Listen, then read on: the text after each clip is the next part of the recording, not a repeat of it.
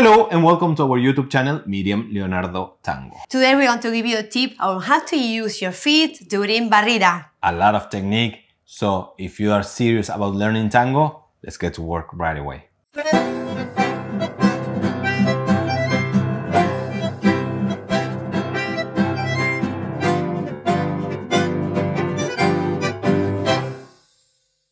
Alright, let us show you first. Tac. And from here we can exit. Bam. We're going to see this case and another case just for you to show you mainly the feet position. What are we doing here? So when we do a side step, I feel this top and he's getting ready for barrida.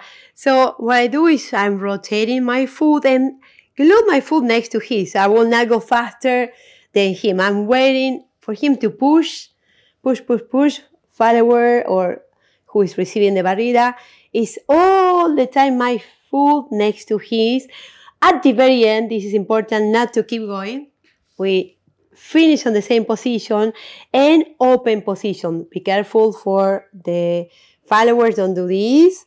It's opening from the hip, so this is a nice line. Toes and toes are together.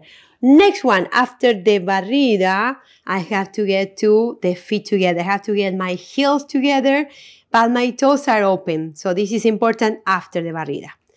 For the follower. For the leaders, it's exactly the same work. When we are catching her foot, for example, you can see that the position of my foot is kind of tuck in an angle. So make sure you don't go straight like catching her foot in an open position. So point number one and point number two. One is closing your knees and overlapping your upper thighs. And the other one is keeping the toe, big toe, closer to the floor while you catch her foot. That will produce space here, plus her position exactly the same. We have better space during the barrida. Let us show you exactly what we mean. One, at this moment. Tac, look, I'm catching. Look at this moment what happened. We have a space here. If we both don't do this, then it feels crowded. So we both, our own technique is displace the hip, overlap your knee, angle with your feet, and then we extend the leg. Yep, that is the most important thing. We keep going, lifting from the rib cage, and from here you can go to any other figure, exiting in a way you like. Let's rotate to show one more time from this side so I can explain something for followers.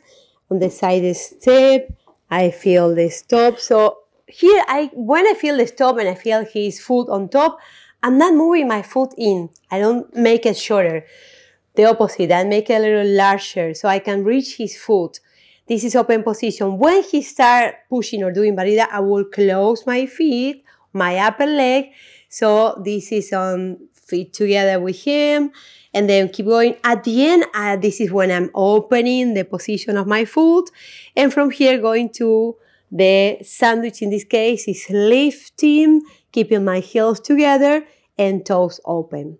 So very important for follower is not to go by yourself and not to move your foot. When you feel he's touching your foot, stay there.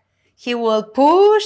You follow him everywhere. He will push until the end of the move. So try to keep your foot very together with his without moving faster or slower, or don't make shorter or larger step than him.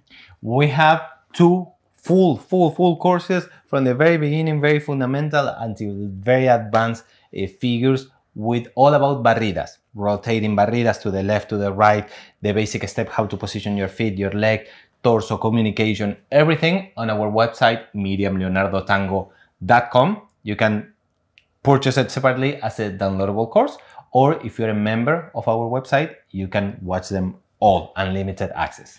Also, please leave on your comment below the meaning of barrida. If you know the meaning, if you know the word in English, what is the meaning of barridas? Once again, thank you so much for being here with us, and we'll see you in the next one.